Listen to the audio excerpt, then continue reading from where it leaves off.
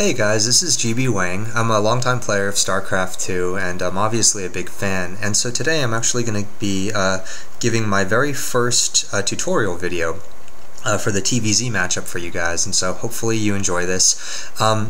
The thing is, in my opinion, TvZ is actually the probably the easiest matchup, and part of it is kind of unfortunate because in the current state of the game, like Zerg is a very difficult race to play because they require a lot like a lot higher APM. Their units are very cost inefficient, and the way that you win is by tactics. You can't win by brute force as opposed to like Terran versus Protoss, and so this build is going to really kind of accentuate that for you guys. And this is a build that I use very heavily in the ladders. I'm currently like rank 10 or 20 diamond or something like that as a randoms player, and I've actually beaten grandmasters with this build as well. And so the idea behind this is what makes it very powerful is that it's a timing push that's designed to push out at around the 9-minute mark, and it hits with units that are inherently very difficult for Zerg players to counter.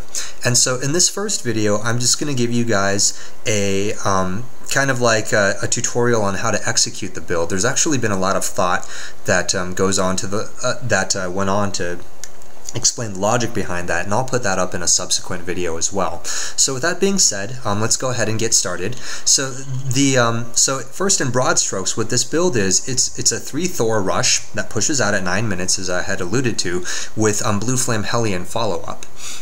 And so here's how it's executed. So after you put down the supply depot, you make sure you put down the refinery afterwards, and so this is a gas first build. The reason why you do gas first is because this Thor rush is going to be limited by the amount of gas. That's really the limiting resource, and also it's a timing issue because when you get this barracks to come online, you can throw down an immediate factory because you'll have 100 gas. So it's really nice. One of the other things that I've done here is that I've thrown up a supply depot for an early wall off as well. And the reason why I do this is in part because I'm a randoms player, and sometimes when you play against other players as randoms, they get kind of paranoid and they do weird stuff. Like they'll do like a 10 pool or a 7 roach rush or stuff like that. And so you just you don't want to lose to that, because that's just kind of shameful. So afterwards, you know, once the barracks is done, you throw down your factory, and you also get an orbital command center. And in this case, I scouted after I put down the second supply depot, and the scouting is a little bit variable for me. The bottom line is I do late scouts because, especially in this matchup, and the reason for that is, unfortunately for Zerg, is that they're a very predictable race with their openers, because if you think about it, what can they really do? They can make lings, they can make roaches, and they can make banes. But all of these units, they're all like kind of like melee or very short range units. They're all ground units, and they can all be countered by a wall, at least temporarily. And so when I scouted him, the only thing I wanted to look for was this expansion. I saw it, and that pretty much guarantees that I'm going to have Thors out. There's absolutely nothing to worry about, and life is good. So I pull the SCV back and get it back on mining, and this actually makes a really big difference if you can save all of your SCVs. So with that being said, you know, I'll crank out some occasional Marines. After the factory is done, you throw up an armory. And so positioning is really key in this matchup too with respect to armory placement. I actually knew this guy was cross position even before I scouted, because if you notice, I went straight for the cross position, and the reason for that is because in the current version of Metalopolis, there's only 2 spawns. You can get either close air or you can get cross position. And I had already sent an SCV out to check for the close air overlord. So I put this over here. Obviously, it's impossible for any ling to scout that armory. It's also very difficult for the overlord to pick it up in time, especially because when I'm cranking out the Marines, if you notice, I'm starting to spread out these Marines as well to deny any scouting. So once the first factory is done and the armory is done, you throw down the second factory, and by this point, you know, you should get 2 SCVs and you should start cranking out supply depots in pairs. The reason for that is because Thor is a very supply intensive unit. It actually costs 6 supply per Thor, and so you want to make sure you don't get supply blocked in this build. It's pretty critical.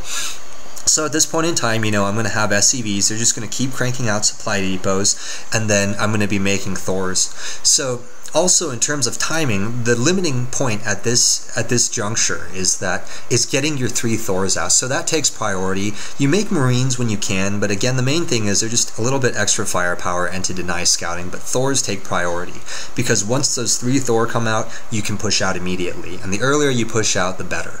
So in this point in time, nothing much is going on, still making some more supply depots, churning out some Marines and stuff. And so let's talk about what to do after you get the 3 Thor out. I still like to keep my SCVs on gas, and so what you do with the gas is you get +1 vehicle plating. Vehicle plating is so much better than +1 weapons, especially for Zerg, because if you look at the Thor, each Thor has 400 hit points, and they have natural +1 armor. That means it takes a single Zergling 100 bites to shut down a Thor. But if you get +1 armor on top of this base armor, it's going to take like 134 or so, Zergling bites to kill the Thor, and it pretty much addresses the Thor's weakness. Because the main thing with Thor is that they have a tendency to get overwhelmed by units, and so this really helps to minimize it. At this point, I actually didn't do that great of a job in denying scouting, so he saw the Thors, but I have my 3 Thors out, and it's time to push out. So after you've researched the +1 armor, you're going to get more gas as well, and the gas, the next 150 gas, you get Infernal Pre-Igniter as well. And so from here on out, you're just cranking out mass Marines and mass Hellions especially. You want the Hellions to rally on the Thors. You don't even have to hotkey them. The Hellions will just attack when the Thors attack, and they'll stick with the Thors, which is really helpful.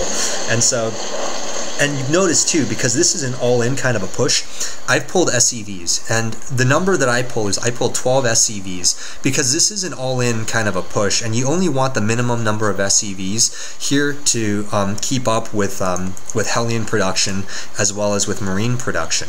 And so as you can see, as the Thors are walking by, you're already getting Marine and Hellion reinforcements that are coming by. You're not going to crank out another Thor, because by the time like the Thor gets built and gets there, it's not even going to be relevant for when you need it the most. So you're just flooding it with units that are quick to produce.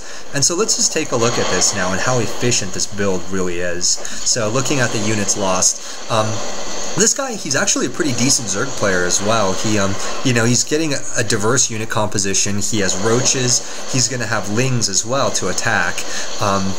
And so now, he's getting all of his units here. He's trying to get a good surround. But look at what's happening. Like, no damage is being done whatsoever. And at this point in time, you can see vehicle plating just kicked in. Blue flame just kicked in as well. So they kick in the heat of battle when you need it the most. And now it's like, it's pretty much academic at this point in time. I mean, he doesn't have a lot of an army.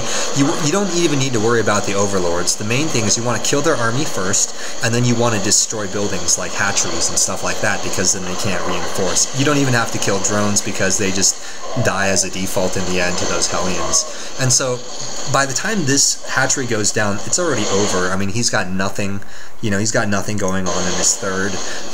And now he's desperate. He's trying to mount this last-ditch effort to stop this. In the meantime, all the while, I've got more Hellions coming out, more Marines coming out to reinforce. I'm getting stronger as he's getting weaker.